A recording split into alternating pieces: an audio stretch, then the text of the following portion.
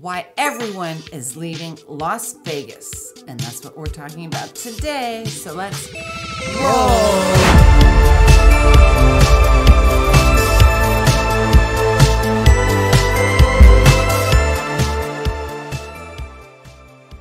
Hey everyone, welcome back to my YouTube channel. I'm Angela O'Hare, your favorite Las Vegas realtor. And I'm Damian Barton, Angela's sidekick. And today we're going to be talking about why everyone is leaving Las Vegas.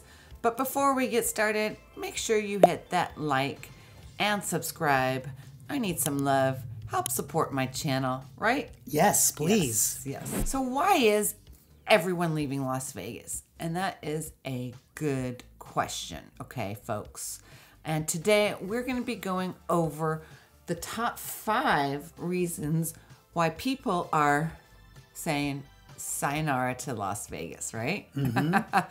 And the first reason, and this isn't like the top 1 through 5 reasons, it's just one of the reasons that people are leaving Las Vegas is the extreme hot weather in the summers. Okay, folks.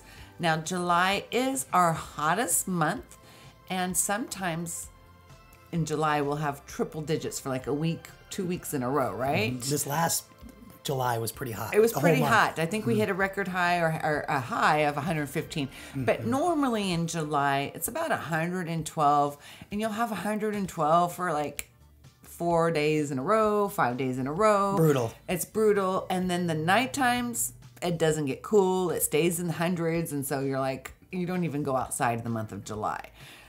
Technically, the average temperature in July is 104, but to me, the average temperature in July is 110. Yeah, that's what it feels like, for sure. 104 at night. Yeah, for sure. And number 2 on the list is the high cost of utilities, especially electricity and sometimes water, but mostly electricity because we do live in the desert and it does get hot here. So we're continuously running the AC. In the past couple years, our utility bills have been redonkulous. Just like this summer, our electric bill, we have a 3,300 square foot house. Granted, our house is 31 years old. Our ACs are probably original, at least one's original. It was over $600.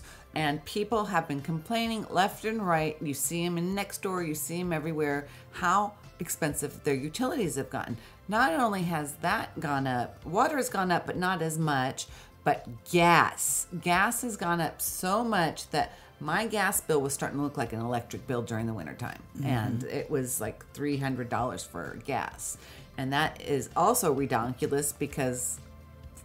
Yeah. Well, Southern Nevadans saw their gas bill jump by as much as 27% in July of 2023, to give you an idea of the increase. It's a horrible increase, and I'm not looking forward to this winter because gas can't be controlled like electricity. If you got more higher insulation windows, if you got better AC, that will help with the electricity, but not within, I don't think, a new furnace may help with the cost of gas, but more efficient. Yeah. And number 3 on the list is the poor school systems. The public school system in Las Vegas is not well regarded. The Clark County School District is one of the largest school districts here in Nevada, and USA Today and World News Report has ranked it 49th out of 50 states, which is awful. Yeah, 49th out of 50 in the nation. Yes, in the nation. However, if you do buy in like nice master plan communities like Summerlin or the Henderson school systems tend to be better than any of the other school systems in the Las Vegas Valley. And we do also have some awesome private schools that a lot of people will let their kids attend in lieu of the public school system. Those are very well regarded here in this town especially. Yes. But we have consistently ranked 49th out of 50 as long as I can remember. Yes, I would agree with that. In fact, we've lost good business companies moving here because of the school systems in the past. So we really do need to work on that. So that's why it's made our list. Yeah, and that's why people are leaving Las Vegas. We'll bring them back, y'all. And number 4 is running out of water. Las Vegas is facing a serious water shortage. The city gets about 90% of its water from the Colorado River, and which is facing the worst drought in record history. Okay, folks, the water level at Lake Mead which is the city's primary source of drinking water, has dropped 150 feet since 2000. So a lot of people, you do hear horror stories. Oh no, water's running out. You know, there's not going to be enough water. But a lot of people are so scared of those news stories. That's why they're leaving Las Vegas. Not that I think that it's as dire as the media makes it out to be, but that's one of the reasons why people are afraid to stay. And number 5 is limited job opportunities.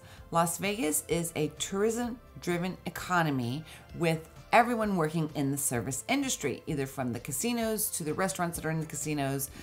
It is seriously tourism driven, right? So what that means is there's limited high paying jobs. I mean, this is yes and no. Technically, only about 30% of the jobs come from this industry, the service industry. So where's the 70 other percent coming from, right? So, but a lot of people have this false belief that there's limited job opportunities, or that people that are coming in the service industry have a hard time finding a job because they're limited. It's the biggest chunk, that's for sure. These are just a few of the reasons why people are leaving Las Vegas.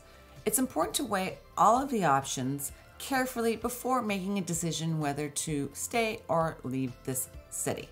As you know, I am a lifelong local. I have been here for over 30 years.